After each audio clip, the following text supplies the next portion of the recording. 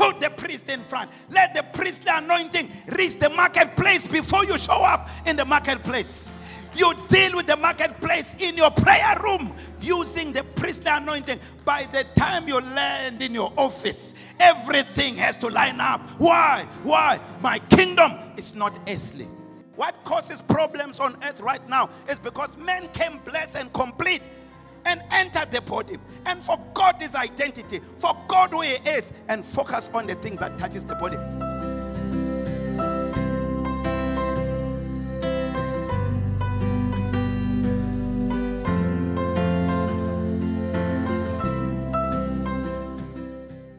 Hello, this is Pastor Kenny Mukwena. I am Pastor Tsepile Mukwena. And it's time for you to experience the blessing. Welcome to the broadcast. Today we are talking about the tithe, what everyone is currently talking about.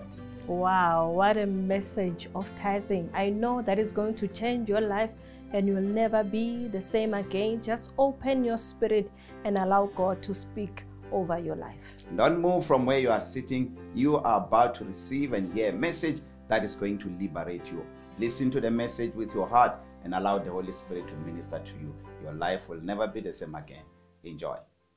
Is there anything too difficult for him? Is there anything too difficult for him? One more time. Is there anything too hard for the Lord? Is there anything too hard for the Lord? Oh, is there anything too difficult for him? Is there anything too difficult for him?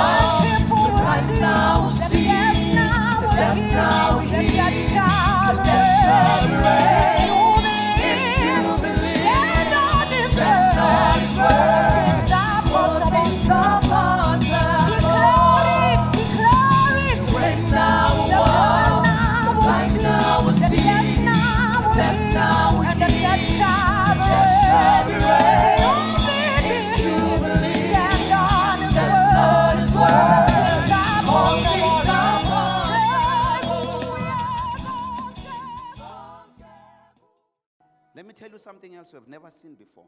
Do you know why the Apostle Paul knows the scriptures? He had so much revelation than any of the apostles. The Bible says that after he had an experience with Jesus on the road to Damascus, he was taken in a house in a street called Straight. The Bible says for 3 days he could not eat anything. And the Bible says scales were removed from his eyes. scales were removed from his eyes, the man could see better now. Hallelujah. He could look at life and see life through the lens of Christ, not through the lens of the flesh. Why? Scales were removed from his eyes. Scales needs to be removed from your eyes if you are going to understand the depth of the word of God. I mean, people that are arguing right now about the tithe. So far, all arguments I've heard is about connection of the scriptures. It's about connecting the scriptures. And one of the biggest arguments is that it's in the Old Testament. It's in the Old Testament. In the Blessed School of Ministry, we talked about it. So what if it's in the Old Testament?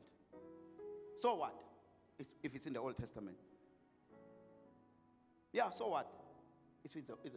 So I don't have to do it. Okay, let's talk about the 10 Commandments. Let's talk about the 10 Commandments. And you see, the 10 Commandments are in the Old Testament. God says, do not take the name of God in vain. Are you allowed to take the name of the Lord in vain? Okay, just show me one law in the Old Testament that you're allowed to do. Let's talk about do not commit murder. Are you allowed to commit murder? No, because you are not under the law, you are under grace. So go around and kill people. Are you allowed to kill people? But it's in the Old Testament. Is it not in the Old Testament? Let me tell you the secret. Let me tell you the secret. Hebrews 10:16. God says, I will make a new covenant with those people. He talks about the children of Israel. And then he says this. He says, I will put my laws in their hearts. I will write my laws in their minds. What God is saying is, you're no longer going to do things outwardly, because when you do things outwardly, the Holy Spirit is not there. He says, I want to relate with you inwardly.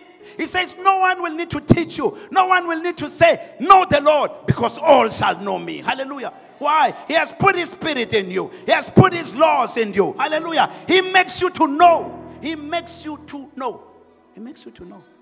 The thing is, listen. Everybody arguing about the tithe, they make it a money argument. And those that are excited about it are the stingy ones.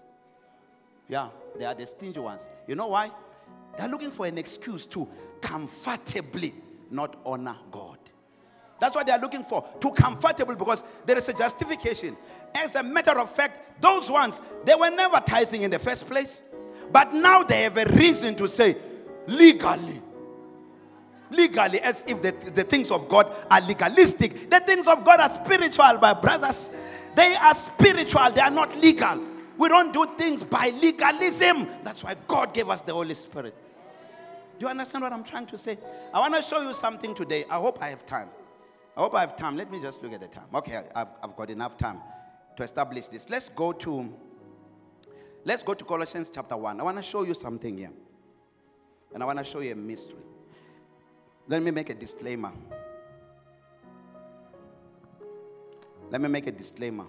This message is for the one who wants to hear it.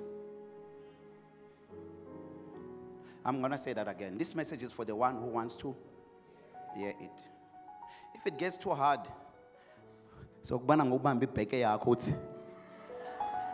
we'll forgive you, but please come back next week for part 2. Hallelujah.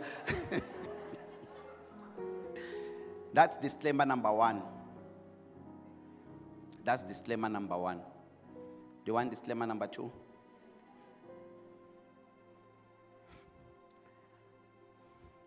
You are not ready for disclaimer number 2, so you will deal with it as it comes. Hallelujah. Colossians 1, verse 15. If possible, if you can move away from my slide and go. Are you able to read it? Is it big enough?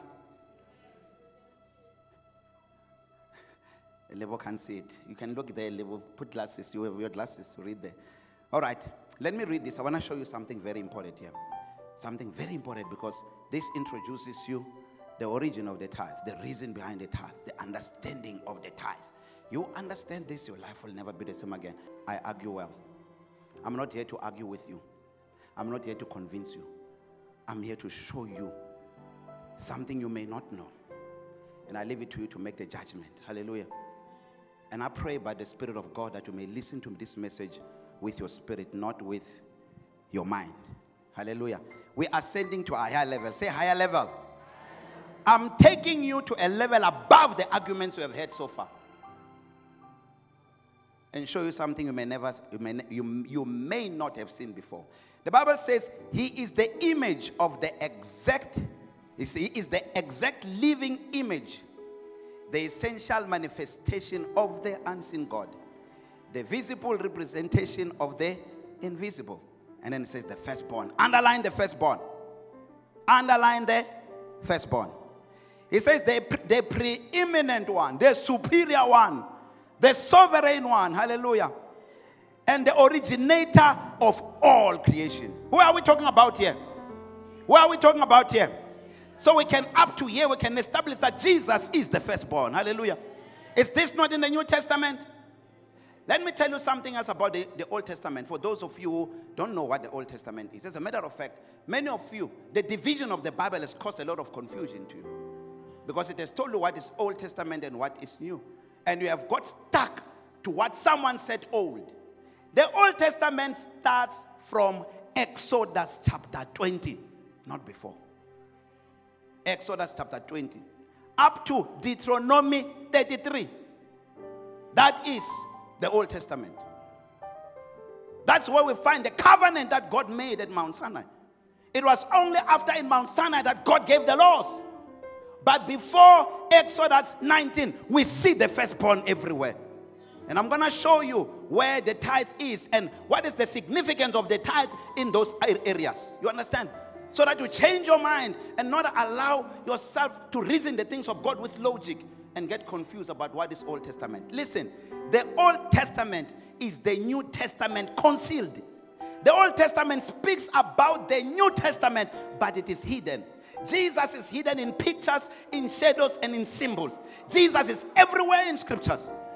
In the book of John chapter 5 verse 46, Jesus says that Moses wrote about me. He says Moses wrote about him. Jesus says you search the scriptures because you think in them you will have eternal life. He says these very same scriptures speaks of me, but you're not willing to come to me in order that you may be saved. He was talking about the law. He was talking about the Torah. Do you understand what I'm trying to say to you? You must understand the law of Moses starts in Exodus 20.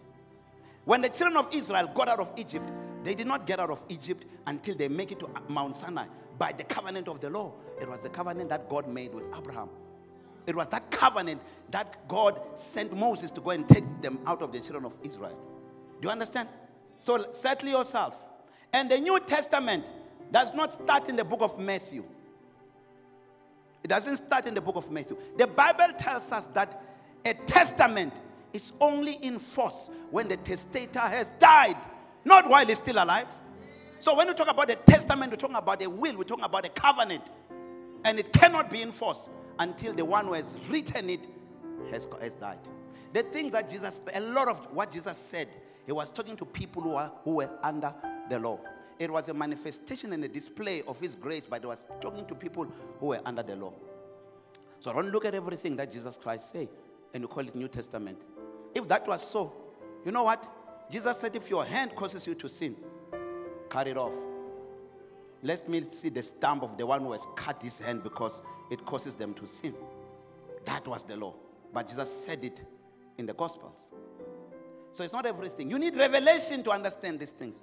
You need to know who was Jesus speaking to. What was the purpose of what he was saying? And be able to diagnose it by the Spirit of God. You need revelation. That is why the Apostle Paul prayed to the church in the book in Ephesus, that God will give them the spirit of wisdom and revelation in the knowledge of him. He says, I don't stop praying for you, that God will give you the spirit of wisdom and revelation. You need to relate with God by revelation, not just by what you read. Not by what you read. As a matter of fact, you can take a New Testament scripture and make it an Old Testament reality. When you look at it and it creates an obligation on you. Anything that you do without the Spirit of God is religion. It's tradition. It's outward. It's not inward. That is why Romans 8 verse 9 says, whoever does not have the Spirit of God says it's not of God. It says if you do not have the Spirit of God, you are not a Christian. You are not born again. You are not his. You are a religious person. You need the Spirit of God for revelation. Hallelujah. Gives you understanding. That is why 1 Corinthians 2:12 says, we have received not the spirit of the world, but the Spirit who is from God, that we may know the things that are freely given to us by God. Who make us know the things that are freely given to us by God? We have received, not the worldly spirit. What is the worldly spirit? It is the spirit of greed. It is the spirit of lust. It is the spirit of pride. It is the spirit of selfishness. That is why if you do not understand the importance of a right relationship with money, you will find yourself saving money and you think you are saving God. Jesus said in Matthew 6:24, you cannot. He doesn't say you may not. He says you cannot save God and money. So tell me, what kind of discipline do you have as a believer to ensure you don't save money? Because God has made that to be your responsibility. It's not God's responsibility that you save him. It's a choice. He leaves it to you that you do not save money. And it is by revelation that you know how to honor God. Because there is a way that pleases God about honor. So if you ignore how God desires honor, you may find yourself that in this regarding what God desires as his honor, you are honoring the devil. I'm not going to repeat that. Someone this side got it. Someone this side got it. Let's read further. So, verse 16, it says, for by him, who's that? For by him all things were created, in heaven and on earth, things visible and things invisible, whether thrones or dominions or rulers or authorities. It says all things were created and exist through him. That is, by his activity and for him. When it says by his activity, it means by his design and by his order. Everything exists. If the master will say, your day is done, you are done. It's by his order. Hallelujah. And he has also left it on you to rule by decree. Hallelujah. Verse 17 says, and he himself existed and is before all things.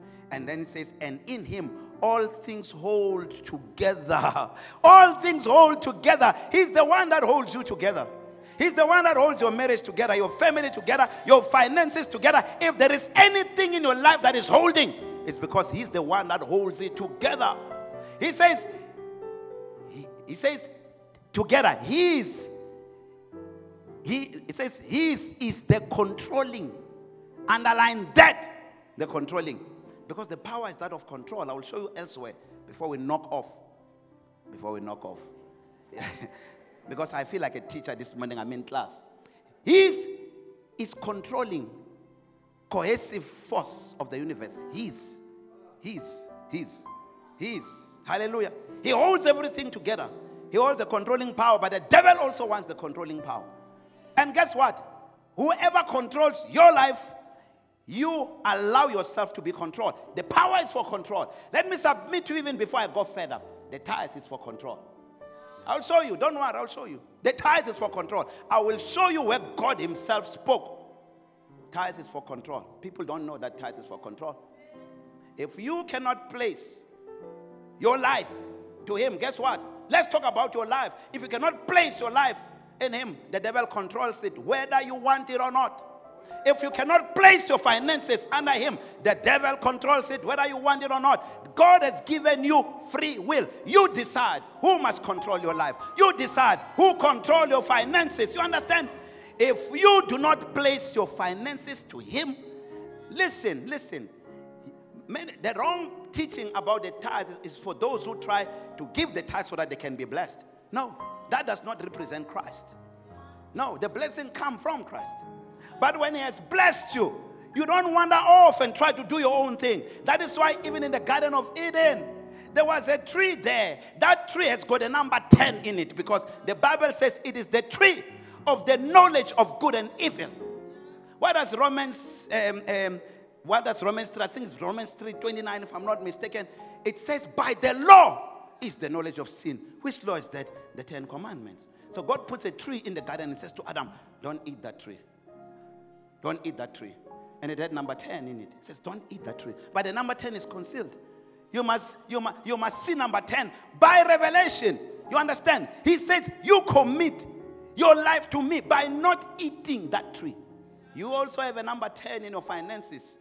Hallelujah. You must see it by revelation. You don't have to see it by the law. I don't have to tell you about it. If you are a child of God and you desire to honor God, that number 10 is there. Hallelujah. To Adam, he says, don't eat this tree.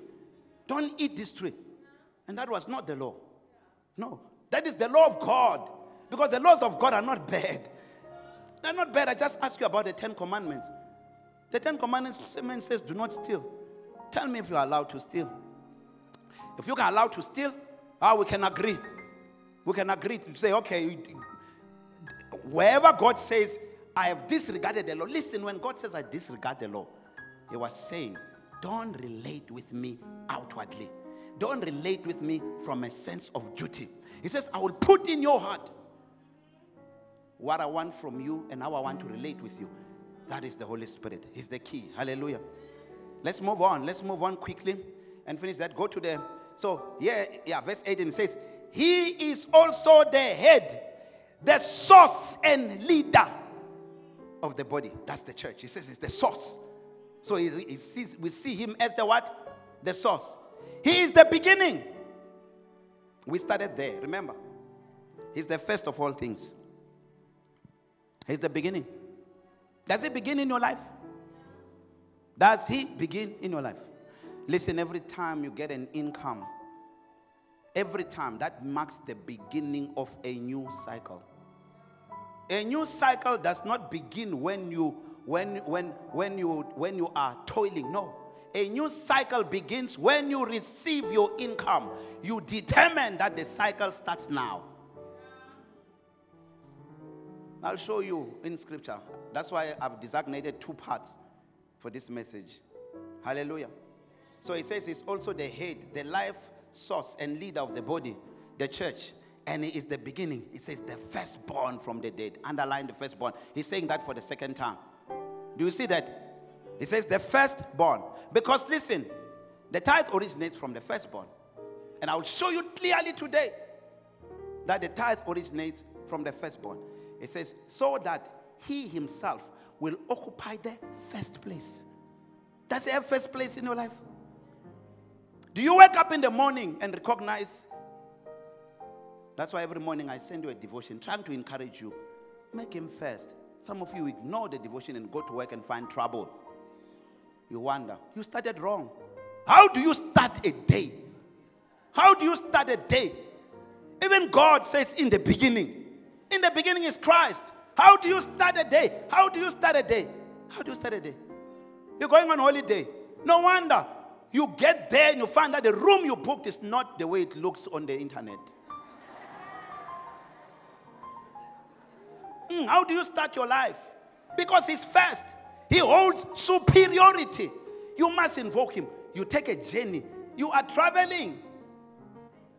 Who do you start the journey with? Hey, God, when he spoke the first time in the Bible, what did he say? What did he say? What did he say, Pastor? What did God say? His first words. What did God say? Let there be light. Who is light? He says, I am the light of the world. For as long as I'm in this world, I am the light of the world. And he qualified it. He said, for as long as I'm in this world, I am the light of the world. But he turned it around and says, you are the light of the world. So when God spoke first, he said, let there be Jesus. Before creation was made, he said, let there be Jesus. This is what he's saying in your life. In your finances, let there be Jesus. Jesus will not come in your finances because you said, Lord, I invite you into my finances. And then you go and wander off and spend it as a selfish and greedy person. As a prideful person. You have committed your finances by words. You know what it says? These people honor me with their lips, but their hearts are far from me. What is he talking about? What is he talking about? Because you think you can just come and lift up holy hands and then walk out of here and live the lifestyle of the devil. Because the lifestyle of the devil is pride, it's selfishness, it's lust, it's greed. The things of God starts by the vertical beam, not the horizontal beam. Now some of you feel fulfilled when you have given to the poor. That's the horizontal beam. The horizontal beam cannot stand without the vertical beam. And that's the cross of Christ. Everything must hang on that vertical beam. It's God first. Some of you have so much trouble in your businesses. You wonder why are things so hard? Let's check who is first. Because that's what the tithe is all about. Hallelujah. Even God himself, he recognizes the Son as first. I hope this message has blessed you deeply today. But before we close the broadcast, I just want to give you an opportunity to make Jesus the Lord of your life. If you want to be saved today, just make this prayer with me, believing in your heart that when Jesus died on the cross, he died for you. So make this prayer with me. Say, Lord Jesus, I thank you for dying for me on the cross. Today, I receive you as my Lord and my Savior. Amen and amen. If you made that prayer, you are born again. You are my brother. You are my sister. I will see you in heaven. God bless. Why do we tithe? We tithe to appreciate that we live in this house that we live by the grace of God. We have these cars that we have by the grace of God. We have food to eat by the grace of God. We have clothes to wear by the grace of God. It is the grace of God that protects us. It is the grace of God that puts a shield around us. It is the grace of God that causes us to do what we do. It is the grace of God. He says your children must know that. That is why they says when your sons ask you, it means your sons must see you. Your tithe is a public proclamation. I know you say you want to do your tithe in secret. Show me in the scriptures where it says do your tithe in secret. No. You know why I don't want us to know your tithe?